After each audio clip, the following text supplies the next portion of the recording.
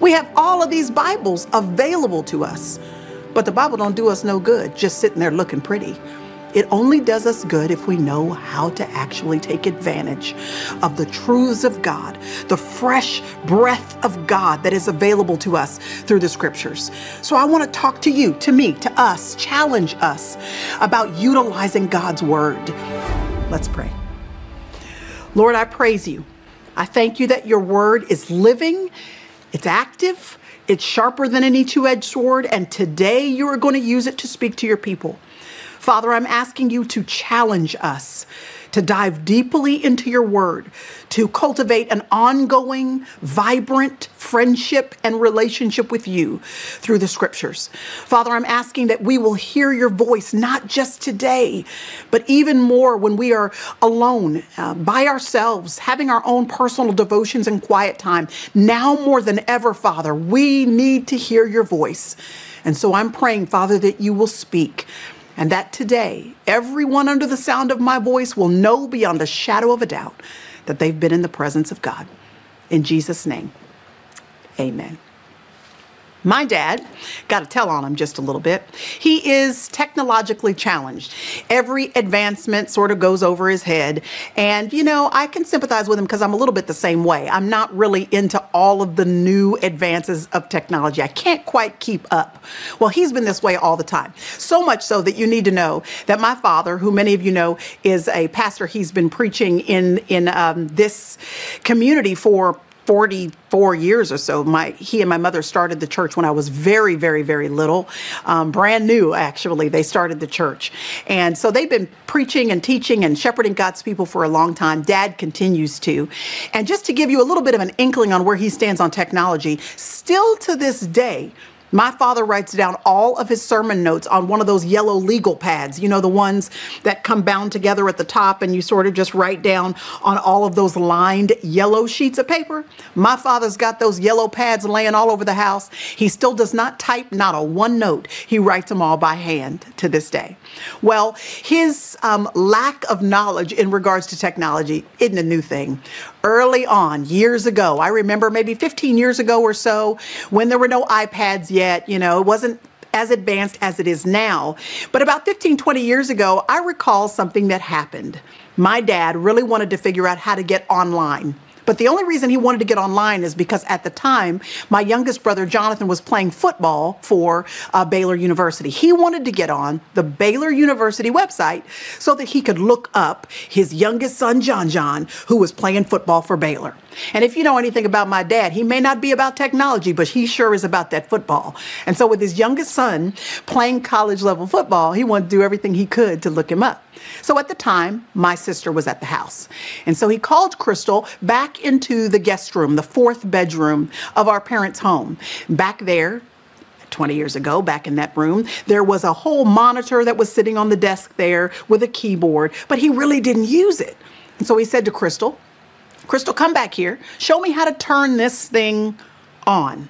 So when I tell you that they were starting from scratch, I mean they were starting from scratch. My sister came back to the back room and she said, Dad, let me show you where the on button is so you will know in the future how to turn this thing on. Once they got it all powered up, then my dad said to her, how do I get to the Baylor homepage? So she showed him how to type in the URL address so that you can get to the website that you want to be on. So finally, she got him to the Baylor homepage. And just when they got to the homepage, the phone rang. Crystal had to run out of the room into the kitchen where the phone was plugged into the wall. And so she raced out of the room. And as she raced out of the room, my dad yelled after her, how do I maneuver around this page? She said back to him, use the mouse. So Daddy starts looking around for a mouse. He had no idea what in the world she was talking about. He, of course, lays eyes upon this little gadget that's got a tail sticking out of it. He assumes this must be the mouse. So he picks it up, places it flat on the computer monitor, and begins to drag it up and down, side to side on the actual computer monitor. Then when that didn't work, he just held it up in the air and was sort of just moving it around in midair. My sister came back to find our fairly bright, stable father waving a mouse around in the air. Now, here's what you need to know. That computer has been in the fourth bedroom of my parents' house for a long time. He also has a laptop that someone gave him, and it's, folded and unused in the drawer of his desk at his office. There's also another computer monitor and a keyboard that is in his office space at the church. So my point is, he has computers available to him. He has technology available to him. But technology does you no good unless you know how to use it. Having it available is not enough. You got to know how to use it.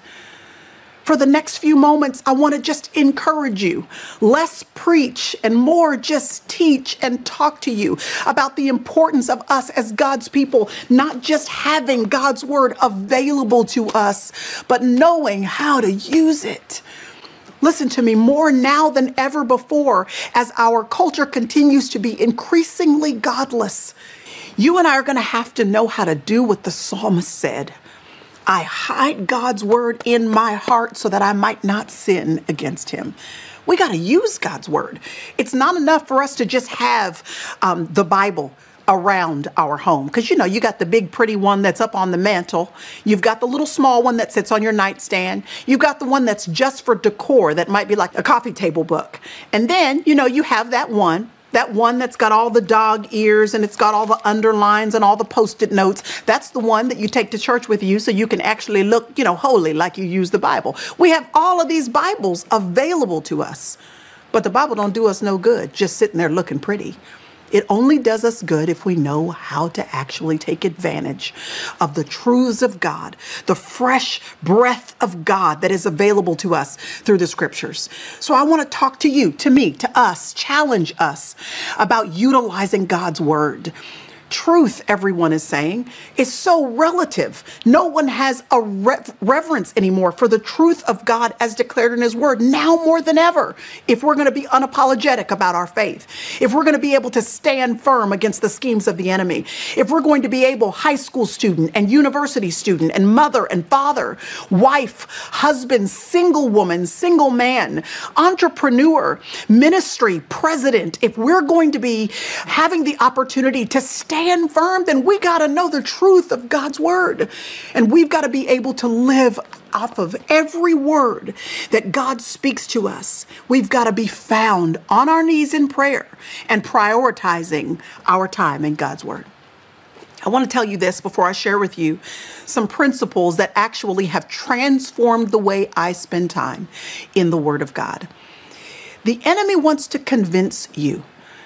He wants to convince me that God has some sort of hotline connection between he and certain people, that it's just our spiritual leaders, our pastors, our Bible study teachers, the folks that are on staff, the people that are in full-time ministry, the folks that have, a microphone on their jacket, the people that are in the spotlight, the folks who we go past their Instagram feed and we are admonished or encouraged because they are teaching and preaching to masses. The enemy wants you to think that it's a seminary degree that is required before you can actually have a fervent, ongoing relationship with God, where you yourself can open up the word of God and know that the Holy Spirit can illumine the scriptures and give you guidance and direction and insight and clarity and encouragement and comfort. He wants you to think that that kind of fervent friendship with God is only for certain people.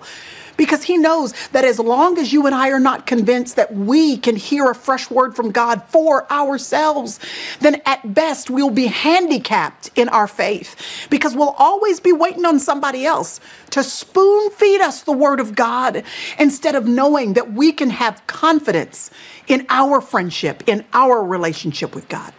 That person who you admire, rightfully so, there are people that I admire, their faith, their stability, their strength, their peace in the midst of the storm. There are people I admire their prayer life. I admire how they are concrete in their faith and their beliefs no matter what happens in culture. There are people I admire their ministry. I admire the fervency in which I see the presence of God operating in their life. So yeah, there are folks that we can admire. But just as quickly as we admire them, we have to be careful and guard ourselves against thinking that what they have access to is not also something that we have access to. The same Holy Spirit of God that lives in that person you admire is the same presence and power of God that lives on the inside of you to guide you into all truth, to illumine the scriptures so that you too can hear the voice of God. And so I want to encourage you to not wait until Sunday morning for a word from God. I want to encourage you to not wait until the next time your Bible study group can get together again in person before you engage in hearing the voice of God for yourself from the scriptures. I want to encourage you to not depend upon someone else to spoon feed you God's truth. I want to remind you that you can hear God, and we need to have a daily relationship with God through his word. Your stability is counting on it. Your peace, my peace of mind, particularly in the craziness and chaos of the culture that we're living in right now, if we don't have a relationship with God where we are prioritizing coming to him in his word, then we will find that we are not stable. We don't have peace of mind. We don't have clarity, revelation, direction, insight, and encouragement to keep on putting one foot in front of the other and not be discouraged by what we see happening around us. So I want to encourage you to have a relationship with God through his word. I want to share with you what I call the 5 P's of Bible study, like the letter P. So, if you like to take notes, I want you to get the Notes Out app on your phone or get a pen or a pencil. I want you to write these 5 P's down. These P's have changed the way that I relate to God through his word. And I say the word relate specifically because it's not just about reading a book. Y'all, this just ain't no book. It's not just a regular book filled with pages and papers and bound by leather. It's so much more than that. This book is alive. The Holy Spirit makes it so that he shines a spotlight in the place where we most need to be fed, where we need guidance and direction, so that God's present word leaps up off the page and gives us exactly what we need for the circumstances that we are facing right now. Don't no regular book do that. This book is alive. And so as we engage in it, we can relate to God through it because he speaks to us through his word.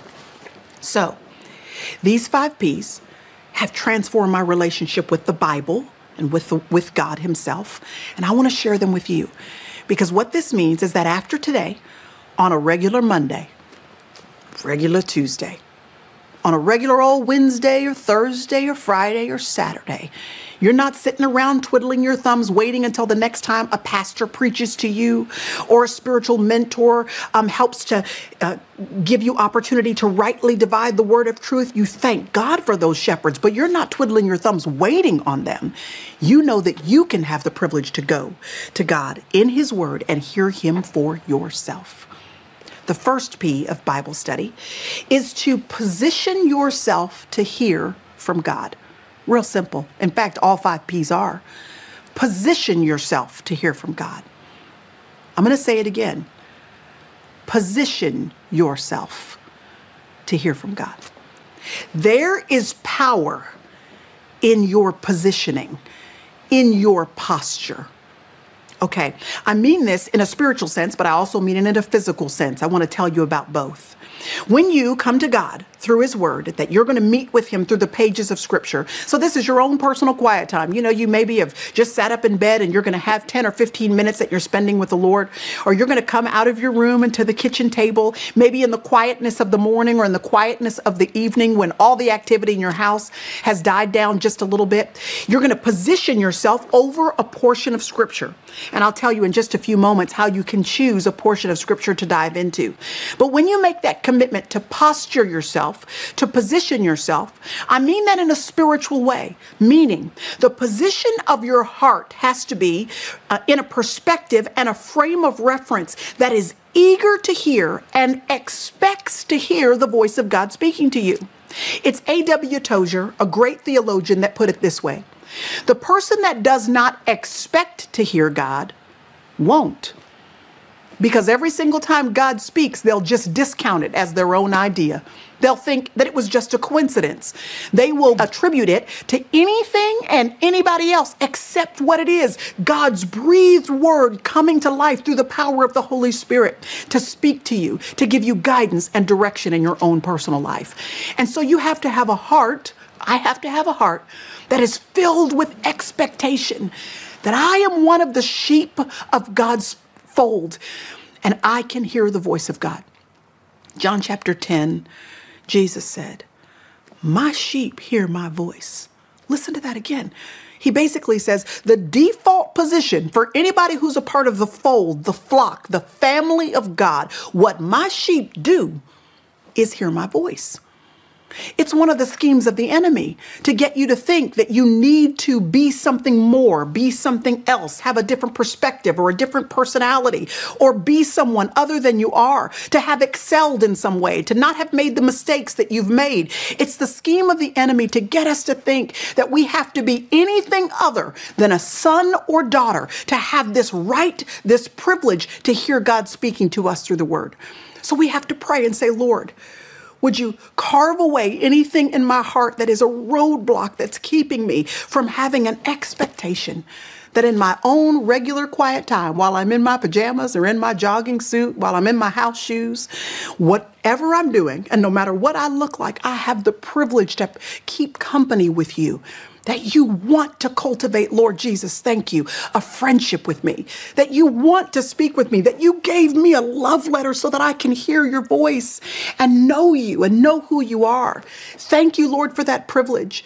And if my heart doesn't expect it, would you begin to mold in me a holy expectation that desires and anticipates that I have the privilege to hear the voice of God.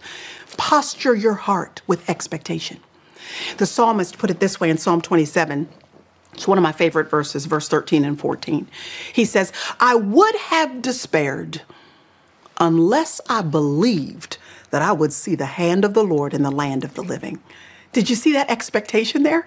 He says, I would have despaired. I would have been hopeless. I would have been down. My countenance would have been downcast. Man, except that I expect that I'm going to see God. I expect that I'm going to hear God. So I can wait patiently on him because I have an anticipation, an expectation that God is going to come through on my behalf. The prophet Habakkuk spoke to this as well. If you look at his little book that is named after him in the Old Testament, you'll see that the entire first chapter of Habakkuk is Habakkuk calling out to God, mostly him calling out to God and saying, Lord, how long are you going to let this go on? He's looking around him at the destruction that he is seeing happening in his culture, in his nation.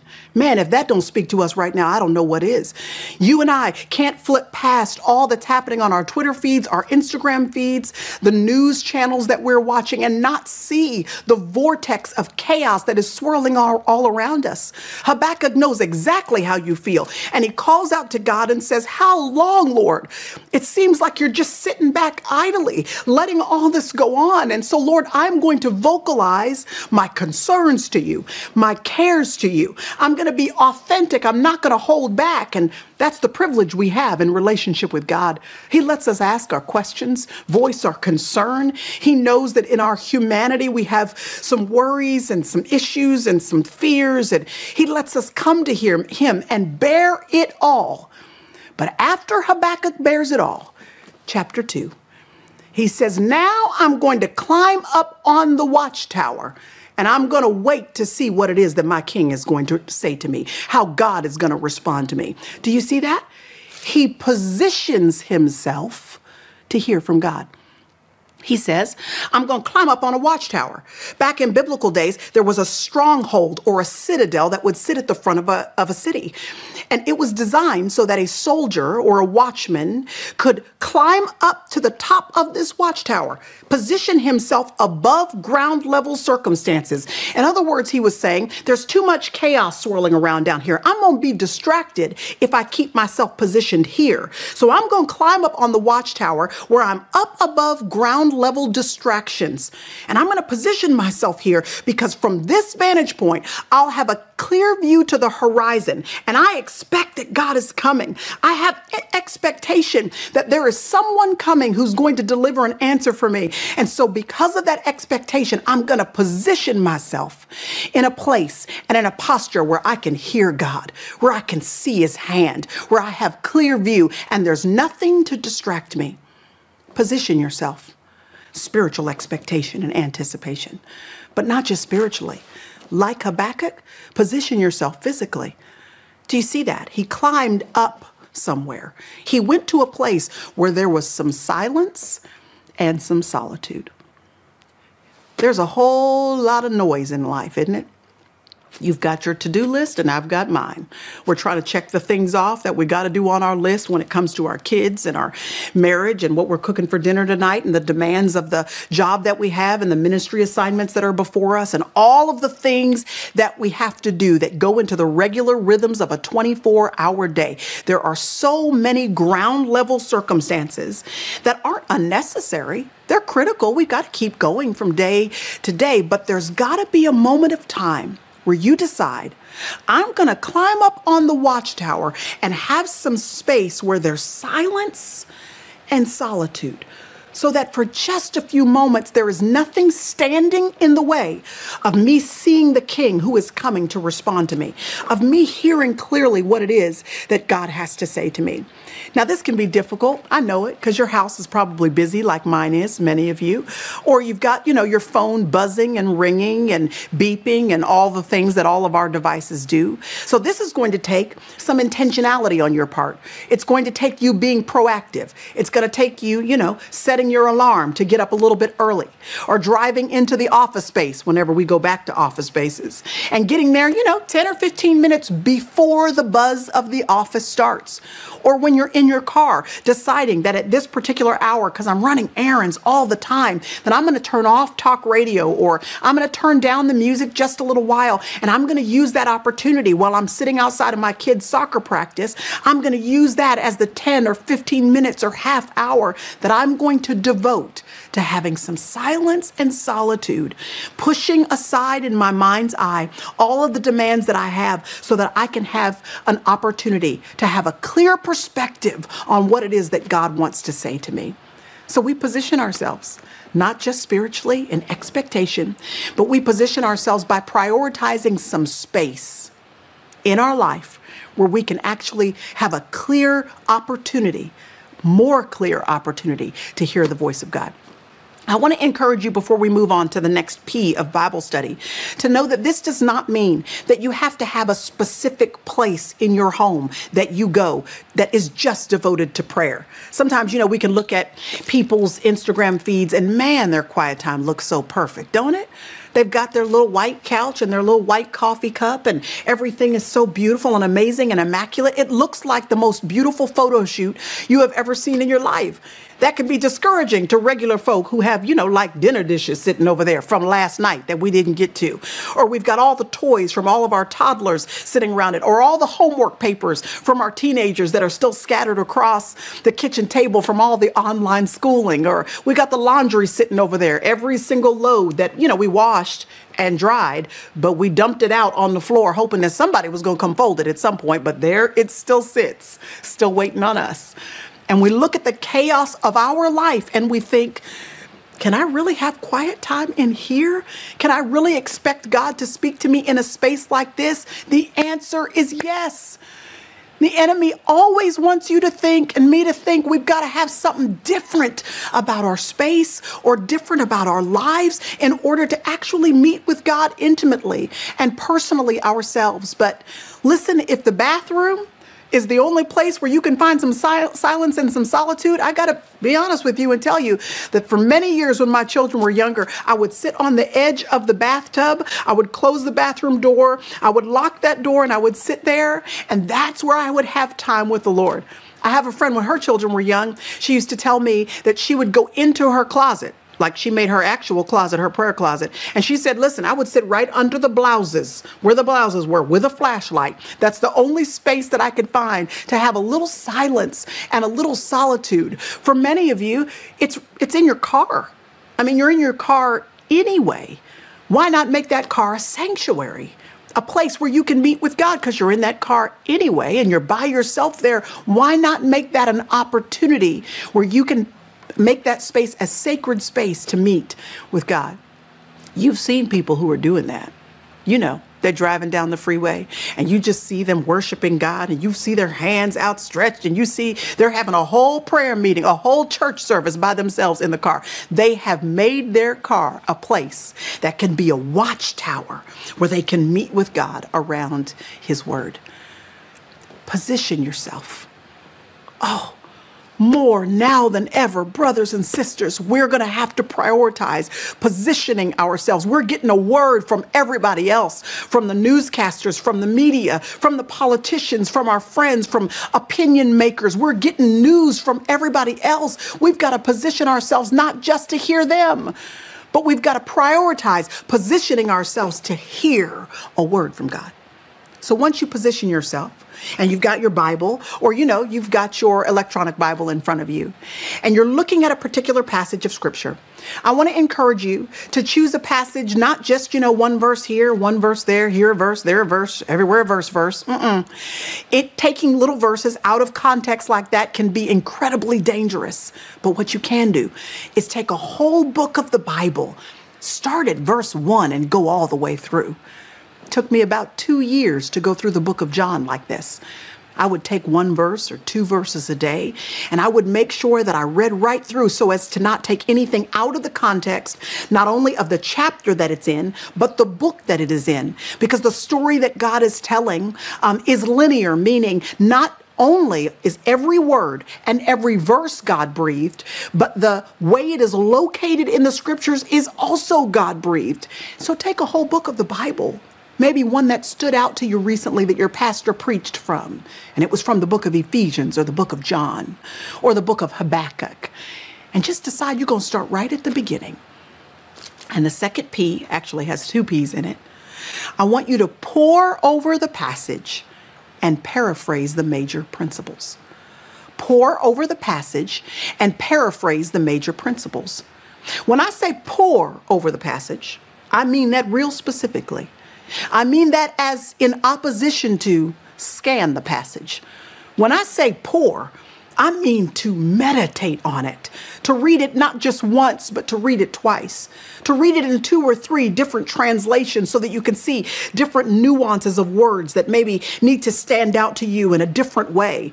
I mean that you open up opportunity for you to have space and time to think through what it would be like if you were the woman that was caught in adultery in that passage that you just read. See how it would feel to have God speak over you, Jesus say to you, go and sin no more. It means you mull over it for just a little while. Now, what this means, at least what it means for me, is that if I'm really going to pore over a passage, not just scan it, but meditate on it and think about it and wait for the Lord to speak to me through it, that means that I can't do that with a chapter or 2 at a time. It means I can't be more interested in quantity than I am with just quality time with God. Remember, it's not about finishing. This is about you having a friendship with God so that you can be sustained and encouraged and sense the presence of God in a practical way, not in theory, but no, a friendship with God where you feel and know that he is speaking to you through his word. So most of the time that means 1 verse or 2 verses. And I read those 2 verses and then I read them again. And then I might underline whatever words seem to leap up off the page. Then I might look those words up and I might think through the scenario that is surrounding them, the context around them. For example, in Joshua chapter 1, when Moses has just died and the children of Israel are now being led by Joshua into the promised land, God says to Joshua over and over again, be strong and courageous. He says, be strong and courageous. Be strong and courageous. And then he says, be careful not to let the word leave your mouth, but keep it close to your heart and close to your mind and meditate on it day and night. Meditate means to ponder it. Meditate actually means to press your mind upon it, to think through it, to evaluate it.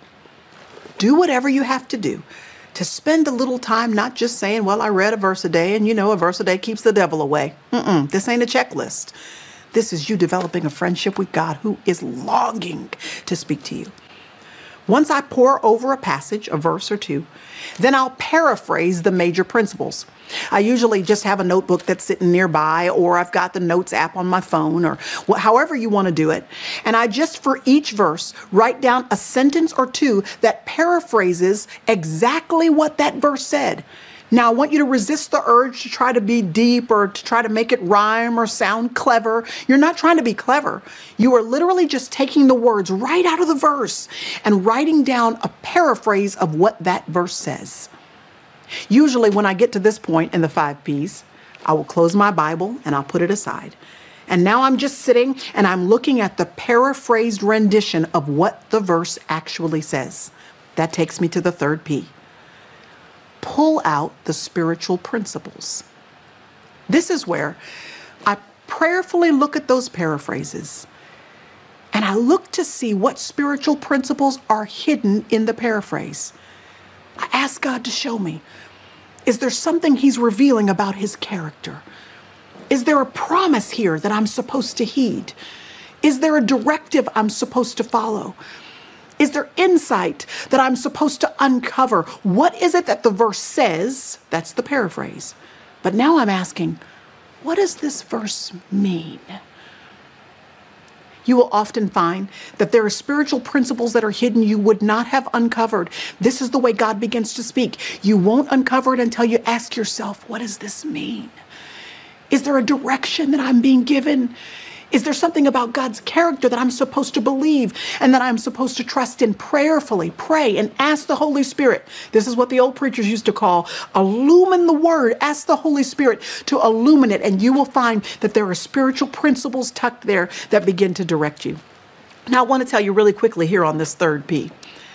I want you to be encouraged to know that every single time I sit down to have my quiet time, which, by the way, as much as I want it to happen every single day, sometimes it doesn't, because life happens. But every time I do sit down, I want you to know that each time, it doesn't mean that I just find God's word spoken over my life just leaping up off the page every single time and it feels vibrant and fresh and on fire every time.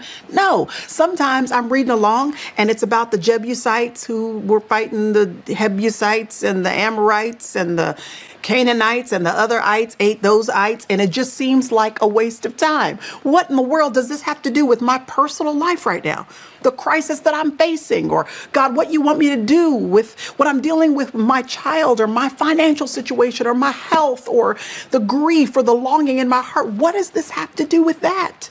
But I find that even those portions of Scripture are vital to us, because if nothing else, you're still going to ask yourself, what does this teach me about the character of God? What did he do? What did he not do? What did he say? What did he not say? What did he allow? What did he not allow? It shows you who your God is. And getting to know his character is what this is all about. A friendship develops, intimacy develops the more we know. Think about your regular friends. The more you know that person, the more you know the nuances of who they are and how they think and what they say and what they wouldn't say. Then remember in John chapter 10, when Jesus said, the sheep know my voice, he says, they do not respond to the voice of a stranger. The only way to be able to detect the voice of a stranger is if you know God well enough that when the enemy chooses to speak fear over your life, or when your ego tries to get a word in edgewise, or when your pride is trying to sneak in there, or when the opinions of the culture and the world sound true, the only way you're going to know if it ain't God is if you've come to know his character so well that you can detect the voice of a stranger a mile away. You know, my God would never say or do that. My brother Anthony is named after my dad. So I got Anthony Sr. and Anthony Jr. and they walk alike, they talk alike. There's so much alike about the two Anthonys. And I've seen my brother use this to his advantage and kind of fool people. I remember when we were growing up, people would call the house. And so he'd answer the phone. People thought they were talking to Pastor Evans. And so they'd give him the whole story of whatever they were calling for. He'd get all the juicy details before saying, "Dad, somebody's on the phone for you." I remember one time he went up to the ticket counter at American Airlines so that he could get his ticket to get on the airplane. And he said, "Well, my name is Anthony T. Evans." And he showed the license. It said that he was Anthony Evans. So they pulled up my father's profile. And my father had executive platinum status because he flies so much. So immediately they upgraded Anthony, gave him first class treatment, put him in first class, let him eat the meal that first class gets. He got all of that because he was able to confuse people because they are so similar to each other. But let me tell you who he can't confuse: me and other members of the family. If the phone rings in the first 2 minutes of the conversation, or 2 seconds rather, of the conversation I'm having with either Anthony, I can tell you exactly which Anthony I'm talking to, because no matter how similar they sound, I have known them for so many years and been a part of their life and them a part of my life in so many specific ways that they cannot confuse me because I know the two Anthonys. Do you see? The more you know God, the more clearly and easily you're going to be able to put a finger on the voice of the enemy when he comes by trying to play you for the fool. So you pull out the spiritual principles. Once you pull out the spiritual principles, here's the fourth P. Pose the question. Okay? This is where you turn the spiritual principle you just pulled out. You turn it into the form of a personally directed question. Man, this is where the rubber meets the road. This is when the Holy Spirit starts speaking. Because you say to yourself, am I living in a way that's congruent with that spiritual principle that I just wrote down? Am I heeding that promise? Am I behaving in that way? Is my attitude adjusted to that? Have I forgiven that person? Have I been committed in my tithe? Have I submitted to that authority? Maybe that verse said that I need to be still and see the salvation of the Lord. Have I been still, or have I frantically been trying to figure out everything on my own? Lord, what is it that you're asking me to do? Ask yourself a personally directed question. And when you start asking honest and authentic questions of the text, you will find that the Holy Spirit starts giving you the answers. He starts shining a spotlight on the areas of your life and mind that I didn't even know existed, that I need to get right with God, that I need to line up so that I am in line for the favor and promises of God to be experienced in my life, so that I have fresh revelation of God's truth, so that I can see clearly where in the culture or in the opinion of my friends actually that is antithetical to what it is that God is saying in his word. And listen, there are two answers to every question: God's answer and everybody else's. And everybody else is wrong when they are in contradiction to what it is that God has said. So as the Holy Spirit starts answering, in your spiral notebook, you write down what it is that he's been saying. In your notes, write down the parts of your life that are coming to life. Like the psalmist said, "Search me, O God, and know me. Find out if there's any way in me that ain't like you, so that I can get back to being in right relationship with you and having the opportunity, Lord, to experience everything you have for me." And after you pose the question, plan obedience and pin down a date to obey. Now, the reason why that's critical is because we seem to plan for everything else except obeying God. We've got a plan for our physical health. We've enlisted a trainer. We've got our meals planned out for the week. We've got a membership at a gym. We plan for our financial security. We got a financial advisor to make sure that we can retire at the age that we want to, so that we can save the way we want to. We've planned for the project that's due at our job to make sure that we are working incrementally and progressively to make sure that the segments of the project are each done well. We plan for everything except honoring God. As God makes clear to you what he's asking you to do, forgive that person, or write that blog post that was on your heart to write, or move forward in starting that business, or stepping out in faith from the place that you've been employed. Whatever it is God's asked you to do, make a plan. I mean on paper. Be obedient to God intentionally and deliberately, and then enlist accountability so that you can have some people around you. This is what church and family, the family of God, is all about. Put some people around you who will challenge you and ask you and get all up in your business and say, did you do what God has asked you to do? Make a plan to be obedient to God. In closing, let me just tell you that I was traveling, back when we traveled, and I was packing some jewelry. And I remember trying to put this jewelry together, and I put it in my carry-on case. Then when I got to where I was going, I pulled it all out, and it was all tangled. Every little string or a little chain was tangled together. Man, I was just jingling it around trying to get it all separated. My husband said, as he watched me in frustration trying to get just this one necklace out, he said, Priscilla, I think if you stop massaging the whole wad of tangled mess and you just grab onto one, unhook that one, and then just start working to get that one out of there, I think it'll be more successful. He was right. I grabbed onto one little necklace and I just worked on getting that one unwound. And you know what happened? When I not only worked on that one, did I get it out, but the whole tangled mess started to loosen up because it actually wasn't about taking care of everything. All I needed to do was focus on the one thing, and the one thing took care of everything else. Brother, sister, focus once again on the one thing. I know you've got a tangled mess all around you in your family and in the culture and in your marriage and with your children and on your job and in your finances and your health and your aging parents or whatever it is that you've got going on. I know it's a whole big tangled mess, but if you will just get back to the one thing, you'll find that focusing on that one thing untangles everything. Lord Jesus, I thank you for your word, and I thank you that you desire to speak to us through it. Lord, I pray for fresh wind and fresh fire over your people. In Jesus' name, amen.